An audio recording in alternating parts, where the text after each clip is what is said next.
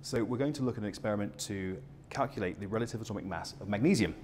To do that, we're going to react a piece of magnesium, which we have already weighed, with some hydrochloric acid inside our burette. When the magnesium reacts with the hydrochloric acid, it's going to produce hydrogen gas. We can measure the volume of hydrogen gas, and then using that volume, we can then use that to calculate the relative atomic mass of magnesium. First things first, I have to fill up my burette. Now, if I put the magnesium in the hydrochloric acid straight away, it will begin to react, and that would lose some of the volume of gas and affect our calculations. So what I'll do is I'll add very carefully our hydrochloric acid, and then on top I'll add some distilled water, and that will stop the reaction from happening until I want it to.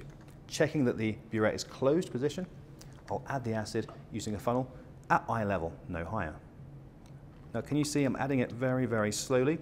Because if I add it too quickly, it might spill.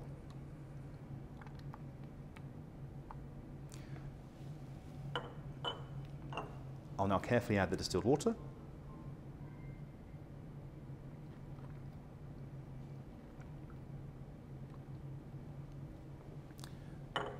Remove the funnel. And taking my magnesium, can you see how I've bent it over? I'm going to spring that in between the two sides of the burette so it doesn't move. I don't want it falling out.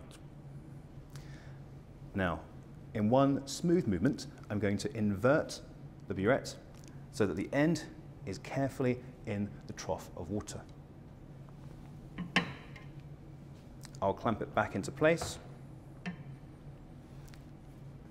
and take a reading of how much gas is inside the burette at the start of the experiment.